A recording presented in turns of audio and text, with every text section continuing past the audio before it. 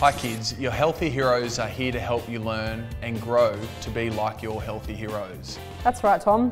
Each day, healthy heroes do all sorts of activities that help them to be the best versions of themselves. An important part of our daily practice is healthy eating. Healthy eating is important to help us learn, train and play at an elite level. Your healthy heroes have foods that we love to snack on that help us kick goals, and some that we avoid that might put us out of bounds. Foods that we love to eat are the original fast foods, fruit and vegetables. These provide a quick and easy source of energy and help to count towards your 2 servings of fruit and 5 servings of vegetables each day that children your age should be eating. I like to have fun and be creative when preparing snacks in the kitchen.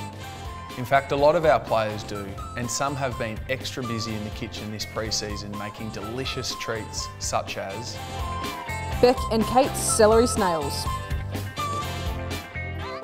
Joel and Tom's rice cake faces, Pat and Rocky's veggie flowers,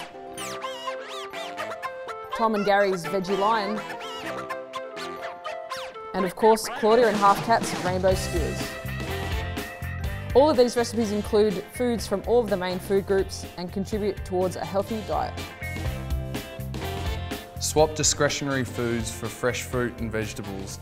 I like to stick to foods that have no packaging so I know they don't have any hidden sugars, salts or fats.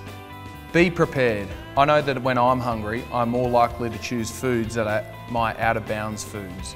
So when I know that I'll be coming home from training and wanting a quick snack, I prepared this beforehand.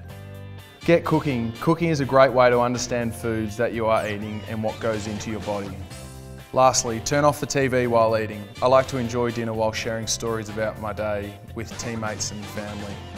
This helps me set good habits and routines, just like when I'm practicing my goal kicking.